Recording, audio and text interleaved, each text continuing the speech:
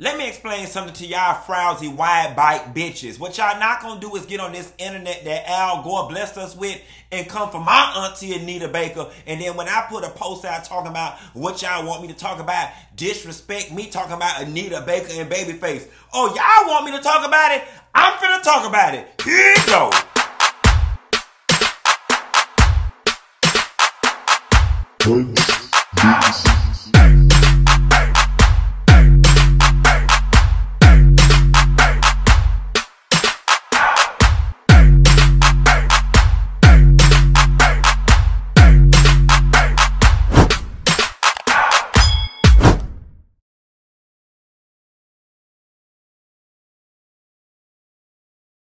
Nussa girl, y'all so doggone disrespectful. Y'all don't have no respect for anybody that I respect and that I love and that I hold dear to my heart. Now, I put a post up on Instagram because, see, this how y'all act when I get a little more consistent and I try to give y'all more videos on a daily basis or whatever, and I ask y'all what y'all want me to talk about. Y'all want me to talk about people I love? Did y'all really think I was going to get on this thing and go off on Anita Baker? Probably because I am. Okay, here's the gag, y'all. Babyface put out a tweet. She was in Newark, New Jersey, and he said he found out, you know, the concert started 2 hours late, and he said he found out per Miss Anita Baker that she didn't want him to go on so she could do her full set, right? That was the text. No backstory, no context. And then the internet just ran with their own narratives. Everybody started coming out the woodwork saying Anita Baker's been a diva. Stephanie Mills had something to say. Cheryl Lynn retweeted something. Lonnie Love talked about how she opened for Anita Baker 15 years ago and had issues. And everybody who ever had some beef with Anita had something to say. Y'all even reached back and started pulling up old beats with Luther Vandross and all the girls over Miss Anita Baker, and y'all didn't even have the details. Now, quiet as it's kept money, I was finna get my ass on this little Al Gore's internet, and I was finna give Anita a little piece of my mind. I was finna give her ass the best that I got, baby. And then I said, let me scour the internet just a little more to figure out if there's just a little more information that we can give. Now, here's the gag, right? Everybody was saying Anita was 2 hours late and she was being a diva.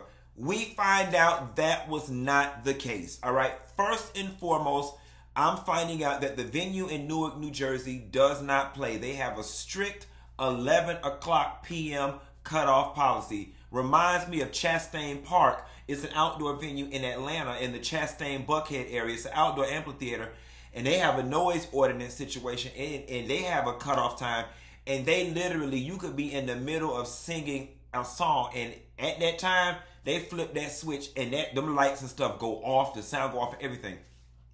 And then I'm hearing you could be fined if you go past the thing, whatever the case may be. All right, so here's the situation, right? And it is a very sticky situation because the concert started 2 hours late and they were up against an 11 o'clock curfew. Here's the thing. You know, it's Anita Baker's tour and she is the headliner.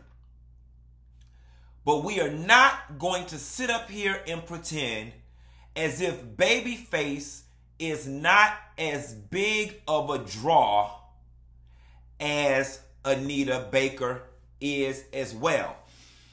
Now, and I'm just speaking from a fan's perspective. From a fan's perspective, many of us are left feeling like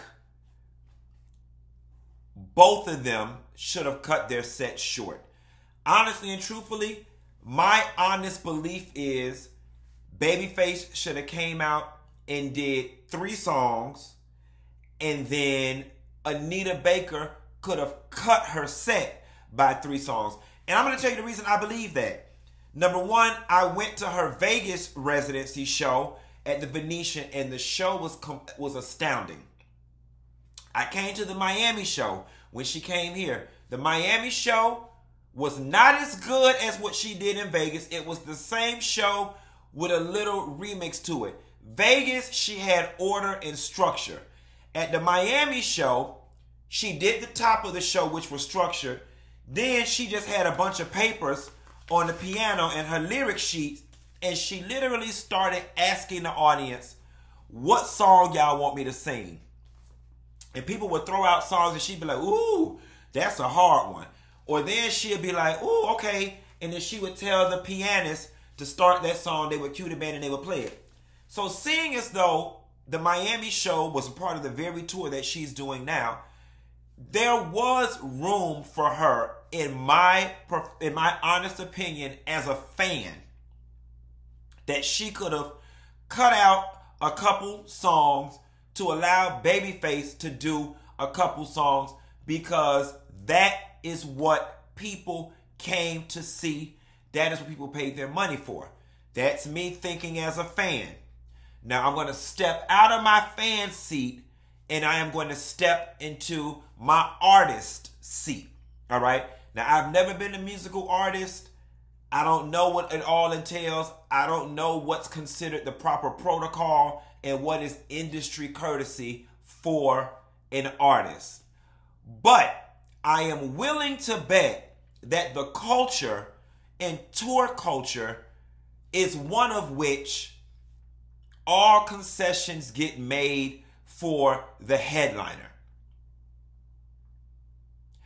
My spirit is telling me that's the way it works on tour.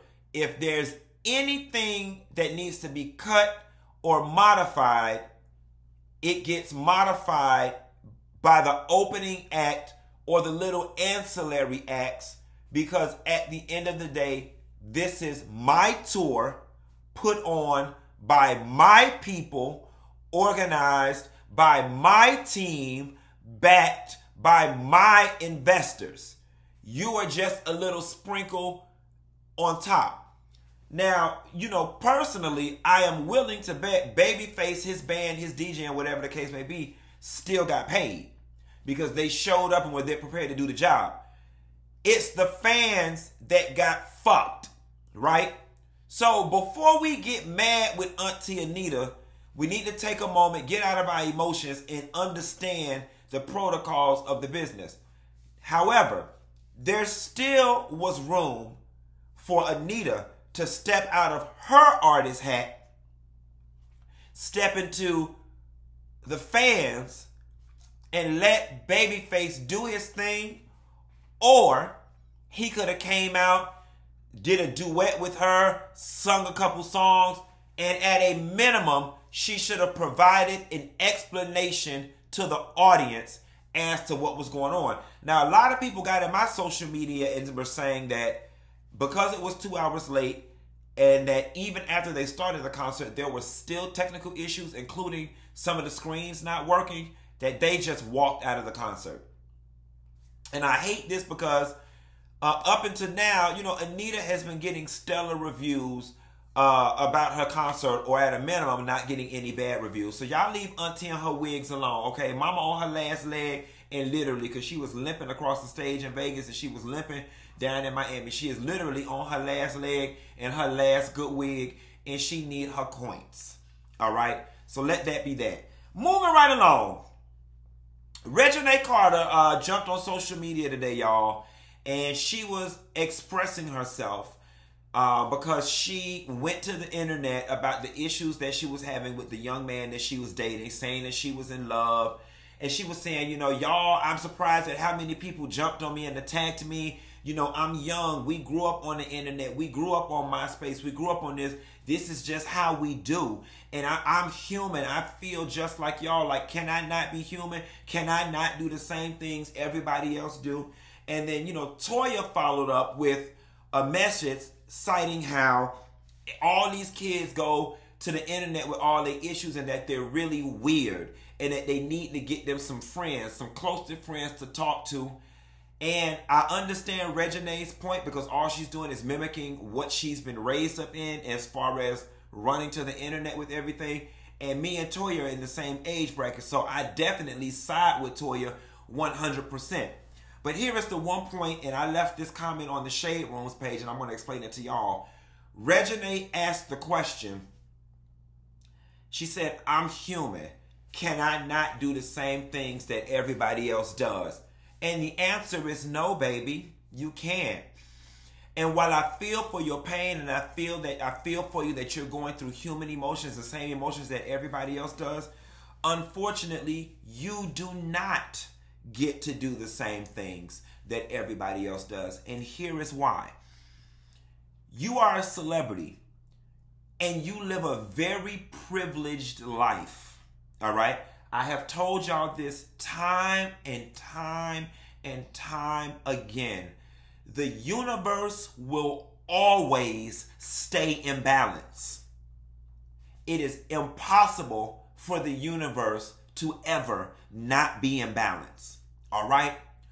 So if you are given all of this, you are given all of this in terms of money, fame, access, notoriety, opportunities.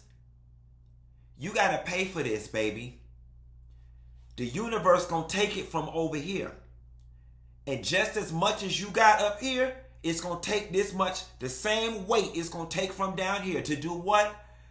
Bring it into balance, baby. So I always say this when celebrities and public figures get on the internet and vent about not being treated like regular people. My response consistently has always been, you live a very privileged life. You're going to pay on the front end or the back end, but you're going to pay. And everything in this life has a cost. When I went down to Florida State University and got my degree in economics, they did teach me the chief principle of economics, which is there is no such thing as a free lunch. There's no such thing as a free lunch. Everything has a cost. And baby, giving up privacy, being subject to people's hate, vitriol, comments, tweets, posts, videos, misunderstanding you, false narratives that they put out about you, security breaches, those are all the cost that one pays for living a rich, fabulous celebrity life. And if you are unwilling to pay the cost with style and grace, then disappear into the background. And many people will argue she was born into this. True. So were a lot of other celebrities who have children, who we don't even know their names, who live regular lives. Yes, she was born into it. We know her name as Regine Carter. But she didn't have to go into a life of being a celebrity. She could have went off and been a school teacher. She could have went off and been a librarian. Look at Chelsea Clinton. Chelsea Clinton is one of the most visible people we've ever seen as a teenager. I can assure you now, Chelsea Clinton walk her ass into Circle K. Ain't nobody taking no pictures of her, and it ain't TMZ blog worthy. If Chelsea Clinton break up with her husband or break up with her boyfriend, it ain't in the blog because she ain't all on the Instagram being a celebrity. There are countless celebrities with children who live regular lives. So, you know, Regine, you chose a celebrity life, daughter. I love you. I think you're great. But to answer your question, you can't do what regular people do. And take this as a learning lesson, mama, and listen to your mama.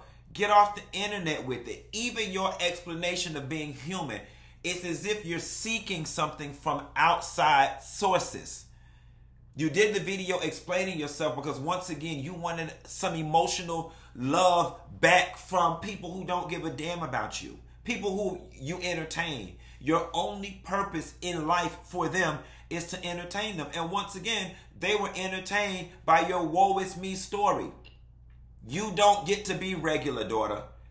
And the quicker you realize that and stop expecting that, things will be better for you. Speaking of being regular and having privacy. Jaime Foxx. Y'all, they say he's sick down bad to the hospital. And now, things are swirling about, celebrities are starting to take a different tone, which is stop asking what's wrong with him and what he did and just start praying. There have been little drips and drips and drips that have been coming out of his camp as it relates to, family members preparing for the worst and we don't know what's going on. Here is the thing. All of us are praying for Jaime. We don't want anything to happen to Jaime. We want him a full recovery. Period. Hard stop. My second statement is, by nature, human beings and animals are inquisitive creatures. We're inquisitive. When it comes to celebrity, you don't get to reap the benefits of us being in your business when it's great.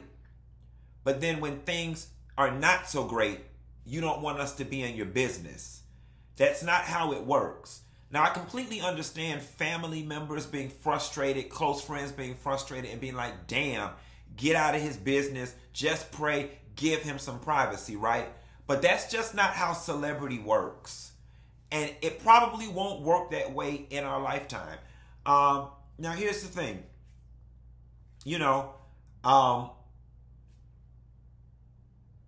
I have heard through my celebrity friend grapevine that things are not well. All right. I've heard something specific, and I'm not going to repeat that because that's not my place, as to his condition. But I have heard that things are not well and that they're not looking good at all. And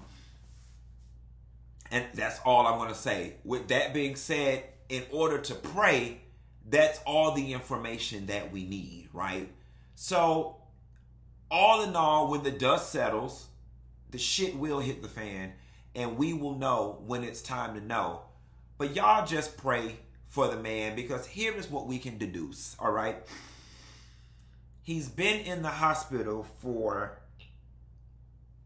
3 going on 4 weeks, if not 4 weeks already. I had a family member a few weeks ago that had a heart attack and was home in 3 days. They were home in 3 days. This is what we can deduce. Jaime Foxx is not at a place where he can speak or be on camera. And here is why I say that. When you are a star as big as Jaime Foxx is, you have projects that you've already signed contracts for, that people are already garnering funding for and casting and putting together, at least a year or 2 out. When you're sick, when you break a leg, when you fall, your first order of business is to reassure the studios, the labels, the investors that their investment is solid. And typically celebrities do that by posting from the bed, hey y'all, it's Funky Dineva. Yeah y'all, I'm not doing good, y'all pray for me, but I'll be back. You put out something to reassure the public and the financiers that their money is good and that you'll be back on the saddle in no time. And the fact that Jaime has physically been unable to reassure the people that their bag is safe suggests that he's unable to. So let's just pray. And last but not least, y'all, and I'm not going to spend too much time on this, did y'all see the post going around where everybody talking about chivalry ain't dead and Ben Affleck opened up the door for Jennifer Lopez? Is it me? Or was Ben Affleck looking like the crypt keeper by the face? Let me tell you something. He opened that door for Jennifer Lopez's ass and he slammed that shit so goddamn hard, her eardrum was about to bust. Let me tell you something, Negro.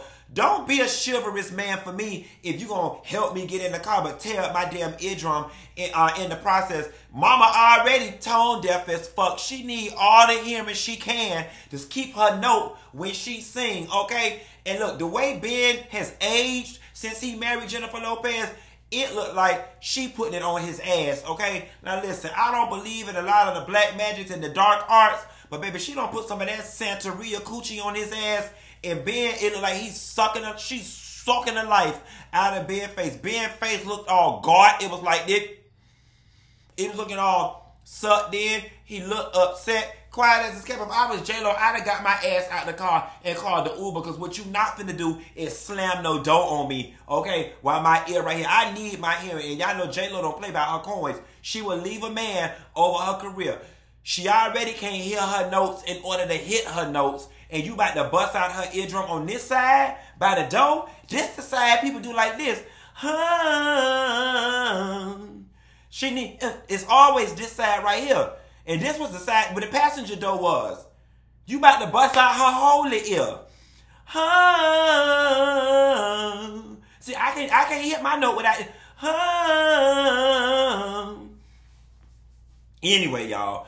That's all I got. Ain't got no more. Y'all hoes be sure to like and subscribe if you new around these parts. And I'll call y'all wide back hoes later. Bah.